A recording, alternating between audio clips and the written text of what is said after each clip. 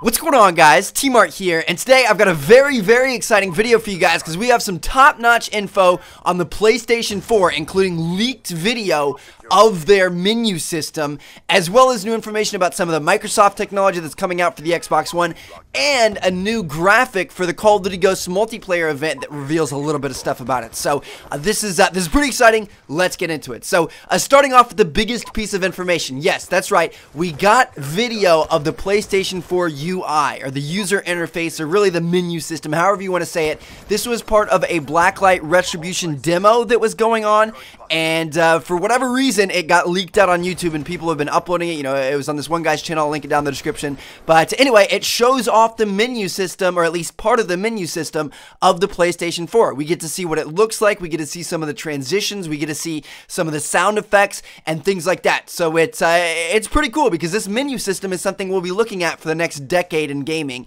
So it's kind of nice to see what we're going to be working with. Now, one of the first things that you're going to notice is that they have moved away from the XMB layout, where it was just like one big horizontal bar and then a bunch of vertical columns in that horizontal row, and it was all just up and down or right and left, and just, I don't know, I didn't really like the XMB platform of the PlayStation 3, and it looks like they're going for a boxier feel this time and more of a menu-y feel, kind of like the Xbox dashboard as it is right now, the newest updated one. So that's kind of cool. That's kind of good news. It looks like the layout makes a little bit more sense. Now, apart from just being able to see the new layout and see the new graphics and things like that, we've also learned a couple of things about the console from this video. So number one is that the game crashed in the middle of the demo, and the system didn't lock up. You didn't have to shut it down. You didn't have to restart it or anything like that. It went back to the main menu, and he was able to load the game back up again. So that's obviously a good thing. Now, it's not expected that a bunch of games will crash, you know, once we get to play the systems ourselves, but it's still a good thing that in case that ever happens, in case there's ever some flaw in a game or something like that, you aren't going to have to shut down. The system's not going to lock up. You're just going to be able to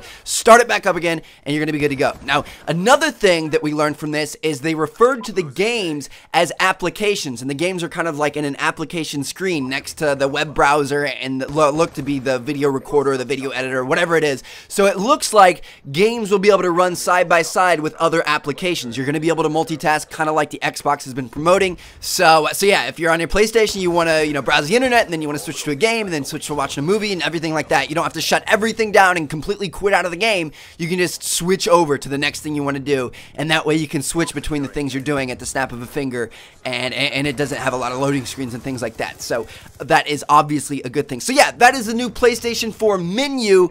Make sure to go watch the video if you guys want. I'll link it down in the description, but I pretty much covered it all for you all. Now, moving on to the second thing I've got for you guys, Microsoft really spilled the beans and gave us a lot of information yesterday. So for one, they uploaded 3 videos to their YouTube channel, 3 short videos featuring the Xbox One wireless controller, the new Play and Charge kit, and the new chat headset. So like in the controller video, which again I'll link all these down in the description, but anyway, they kind of showed a bunch of different angles of the controller, and it wasn't like in real life pictures, it was just like a graphical model of it, but they had some quotes in there, and they said, feel the action like never before with impulse triggers, which it looks like there's going to be a vibration rumble pack in the triggers. So maybe like when you're shooting your gun in Call of Duty, your trigger will rumble along with the bottom, leg part of your controller. So that's kind of cool. They also said it has responsive thumbsticks. So if you guys don't know, they really have been working hard on thumbsticks to make sure there's no like dead zone, and it's all really tight and really responsive.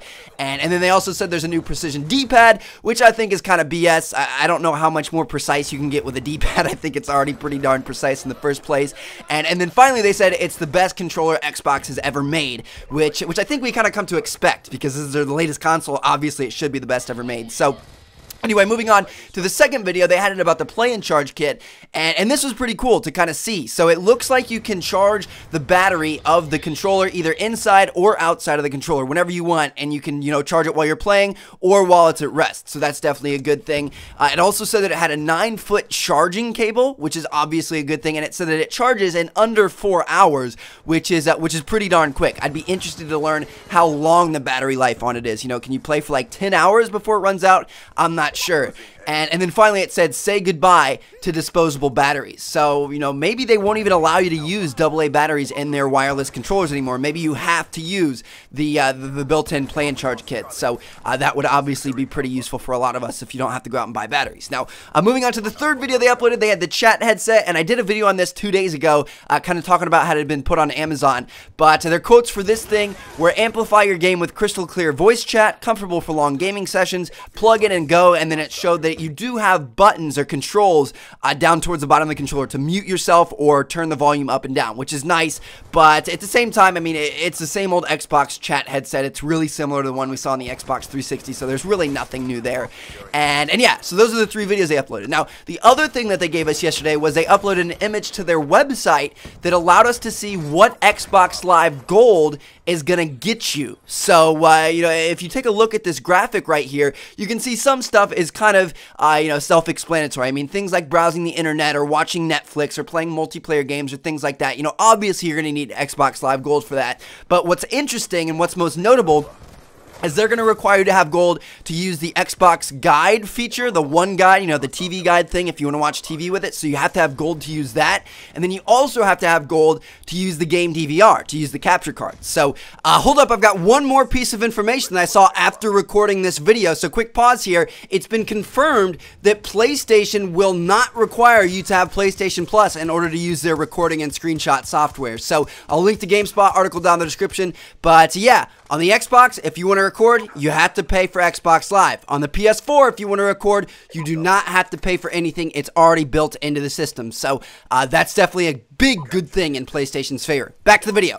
Moving on to the final thing I've got for you guys. This is pretty exciting if you're a Call of Duty fan, which every single one of you guys are. So check out this image right here. This was tweeted by the official Call of Duty account a couple of days ago. And as you can see, it's kind of like a teaser to the Call of Duty Ghosts multiplayer event. That's at 10:30 a.m. Pacific time on August 14th, a little bit less than a week from now. So, you know, this is pretty good. It's going to be a live stream. We're going to be able to see multiplayer gameplay for the first time.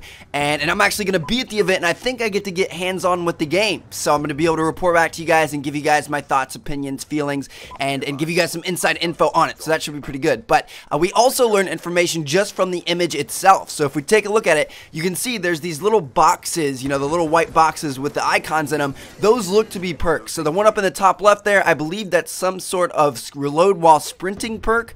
Below that, it looks like there's a lightning bolt hitting a UAV. So maybe that's like a UAV jammer type perk or a ghost type perk to keep you off the radar. Next up, over on the other side, there's up in the top right there's some sort of like skull with a rainbow, or I don't know if those are sound waves, or, you know, it could be eavesdrop, but I'm not really sure. Let me know what you guys think about that one.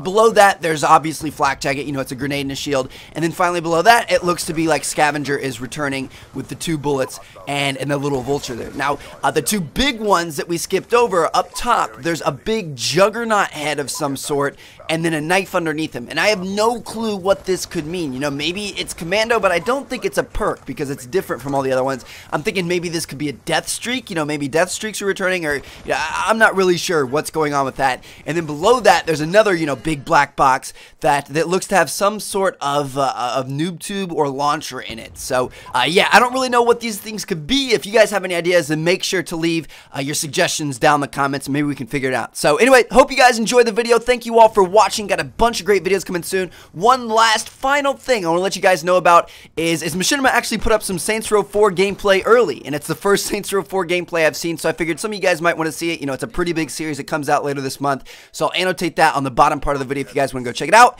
And thanks, guys. Catch you later. Peace.